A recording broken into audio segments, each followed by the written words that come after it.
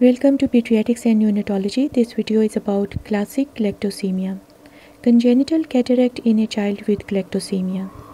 Classic Galactosemia is an autosomal recessive disease. It is due to deficiency of galactose 1-phosphate uridyltransferase and result in accumulation of galactose 1-phosphate in liver, kidney, brains and eyes. Symptoms appear within first week of life with the start of human, cow or formula milk. These include jaundice, hepatomegaly, vomiting, hypoglycemic seizures, lethargy, irritability, feeding difficulties, poor weight gain, cataract and vitreous hemorrhage. Other symptoms include hepatic failure, cirrhosis, ascites, splenomegaly, kidney damage, increased risk of E. coli sepsis in neonates, and pseudotumor cerebri can also occur, and this can cause a bulging fontanelle. Now, symptoms are milder and improve when the milk is temporarily withdrawn and replaced with intravenous glucose or lactose-free diet. Next include long-term complications of galactosemia. These include developmental delay or regression, mental retardation, impaired motor function and balance, learning disabilities, speech disorder and blindness, poor growth, osteopenia and fractures, ovarian failure and amenorrhea. Now the diagnosis. Number 1. There is presence of reducing substances in urine, that is Clini-Text or Benedict test is positive, while Clini-Stix test is negative. Thin layer chromatography on urine samples reveals galactose.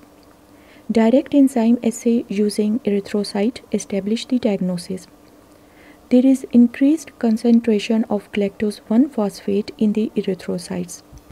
Number 6. Mutation analysis. N3145 mutation reveals durate variant, 50% of the enzyme activity in this case, and there are no signs and symptoms. S135L mutation is a milder disease. Q188R is a severe form and K285N is also a severe form.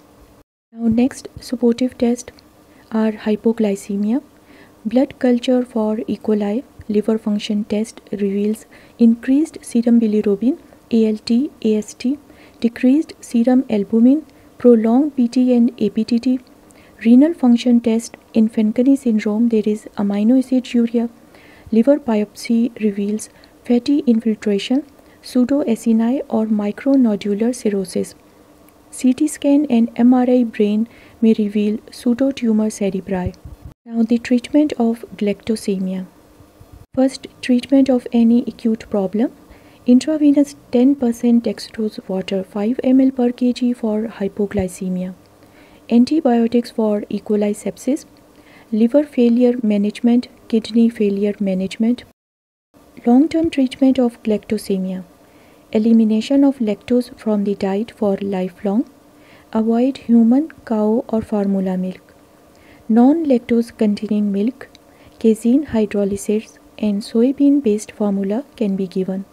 Avoid butter, cream, cheese, yogurt, milk, chocolate, sweets, milk biscuits and pancakes. Also avoid beets, corn, spinach and peas. Avoid organ meat such as liver, kidney and brain.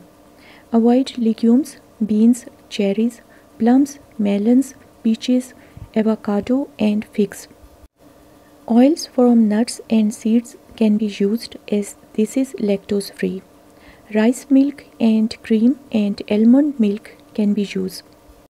Other treatment include vitamin D and calcium supplements, ophthalmology consultation for lancectomy and eyeglasses, management of cirrhosis or chronic kidney disease, frequent follow-ups and parent and child counseling. Now, prognosis of classic galactosemia. If the diagnosis is made early and milk and milk products are strictly avoided, the prognosis is for a relatively normal life. Despite strict avoidance of galactose, mild intellectual impairment may still occur.